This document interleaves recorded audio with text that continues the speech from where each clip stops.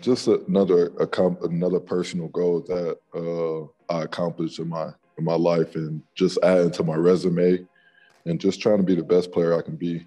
That's pretty much what this means to me, and it's a proud moment for me.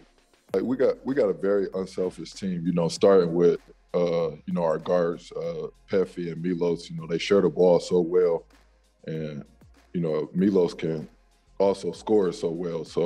But I love how he shared the ball so well and try to balance scoring and, getting us involved. So it's been a good year, and we're such an unselfish team that, I think it could have been anybody on our team winning top 16 MVP. I don't think, anything happened or anything. Just, I'm very comfortable with my role this year. I got back, this is my second year with the team and with coach, my third year with coach, of course. And, I'm just very comfortable. I know what he rely on me for it, and I know what he wants from me, and I'm real comfortable with playing under him right now.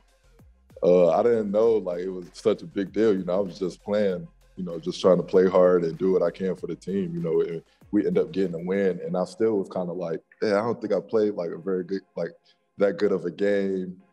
But then media always kind of hype it up that I didn't miss any free throws. So I really never looked at it as such a big deal.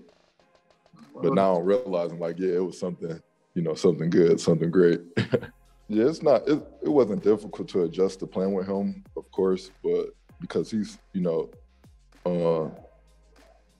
going to tell you exactly what he wants and exactly how he's going to get the ball to you. And it's just been times we've been in mid-game and he'd be like, look, this is what I want for you, and the ball's going to be right there. And literally the next play, it'd be right there.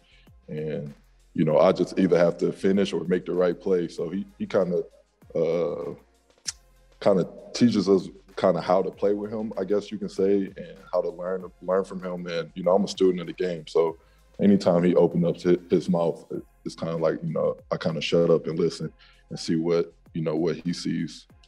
I've been watching him since, he's been in, pretty much his whole EuroLeague career. So I've known of him. I know he always been a great player, but he still amazes me. Just, certain things that how he passes the ball in practice, and just certain moments I'd be like, dang, that's he's a really great player. I'm still amazed with just the little stuff he do in practice and in the games. Yeah, we just talking about that. It's a lot of tradition here, a lot of winning here, a lot of great players that came through this system and this team, and that's a big thing when you're deciding what team you want to play for. You want to play for that culture, that winning, that type of winning organization, and I think it's a good place for us this year to try to get some more medals. Just going into each game with the mindset of, we're ready to play. We know why we're here, and we're going to give it our all. And I feel like that definitely should be enough. If we just play hard, that definitely would just be enough on top of everything else we have. Because we have so many veteran players, experienced players that been in these situations and literally been in every situation in EuroLeague and in the NBA. So, we're kind of special like that. So, when it comes down the line, I really, some people get real nervous. I'm real confident because we have Pefi, Milos, Belly, Kyle Williams, who's a veteran who's been playing, who's been on good teams before, and they've been in these moments. So I get real confident because I know, somebody on our team is going to be able to knock down a good shot.